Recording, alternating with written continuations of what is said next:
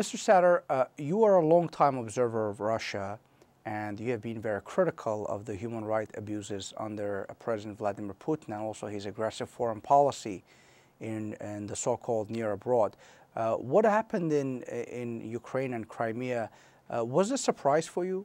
I can't say it was terribly surprising because the events in Ukraine are very threatening for Russia. The criminal oligarchy that rules in ruled in Ukraine is very similar to the criminal oligarchy that rules in Russia, and a popular uprising, a popular anti-criminal revolution, is the last thing that the Russian authorities want to see in a neighboring country because it can serve as an example to the Russian people themselves. What is Vladimir Putin trying to achieve by essentially intervening in Ukraine and particularly in Crimea? Are there any political, strategic, or economic dividends out of this endeavor? Well, he will definitely, for at least in the short run, consolidate the support of Russians for his regime. That's why he is interested in seizing Crimea. It's not as if Russia lacks for territory. It's the world's biggest country. But acts of this kind are very popular with the Russian Republic.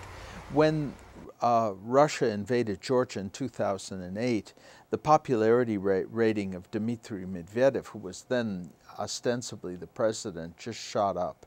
So one of the things they're trying to do is to strengthen support for the regime with the help of this type of action.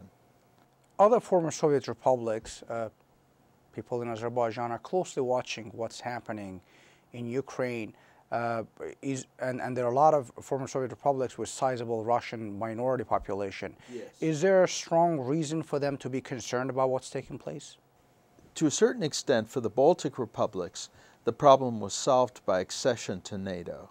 But for those countries that don't have that advantage, of course there's reason to be concerned. For example, northern Kazakhstan is populated by Russians by and large, but who live within the borders of Kazakhstan. What's to prevent Russia from declaring that northern Kazakhstan is an independent country, holding a referendum and annexing it?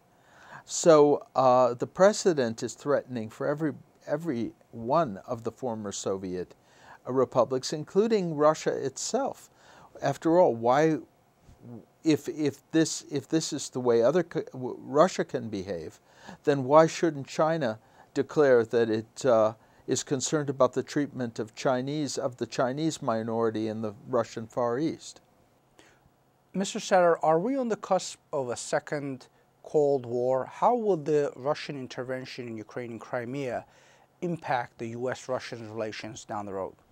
Well, it can only make them worse. I mean, we have the precedent of the invasion of Afghanistan. Now, that was a military invasion in which people were killed, and it was a violent takeover.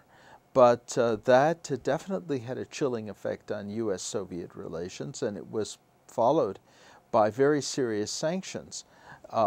There was a grain embargo. The U.S. refused to go to the 1980 Olympics. American athletes didn't compete because of the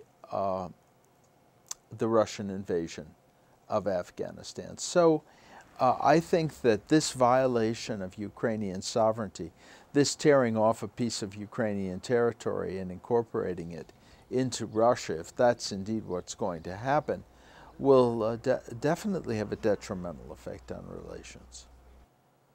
A little bit of a historical perspective. How do the actions of Vladimir Putin in terms of foreign policy fit into the overall historical pattern of Russian history, the way Russian leadership has behaved, say, throughout modern history?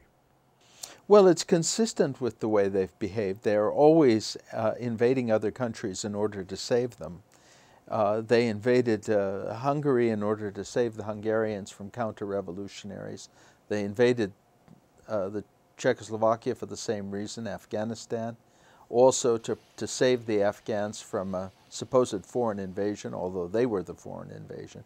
Now they're saving the, but then they saved the accessions from the Georgians, and now they're saving the Russian-speaking minority in Crimea from the Ukrainians, although there's no evidence whatsoever that the residents of Crimea were under any type of threat, except in the imaginations of the Russian authorities.